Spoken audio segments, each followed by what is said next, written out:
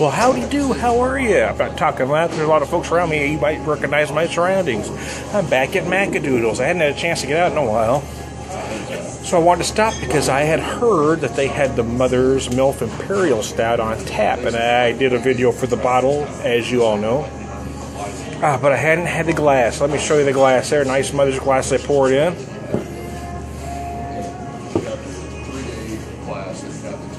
I really enjoyed this beer. It was great at the bottle, but wow. Tap is gorgeous as well. I haven't taken a drink yet. The aromas of this, as I said in my other video, is just, the aromas are just intoxicating. You get some nice cocoa, coffee, and dark fruit right away. It's just unbelievable.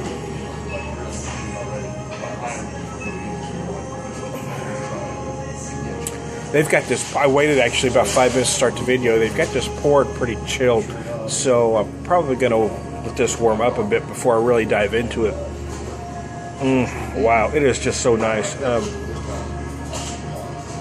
I did notice before when I started with it more chilled at home. So that's not necessarily at its worst, but the notes on the nose and on the palate are a little sharper. So it is nice to try it at a more chill temperature because it is different. I think if you don't, you are going to miss some flavors because I am getting flavors with it chilled that I'm not getting with it warm. But the flavors do kind of round out and meld together and kind of blossom and grow as it warms up. So. Oh, wow. So I'm going to let this sit a few minutes and warm it. I'll come back and do another video. Oh, I love this beer. Macadoodles, here I am again. Oh.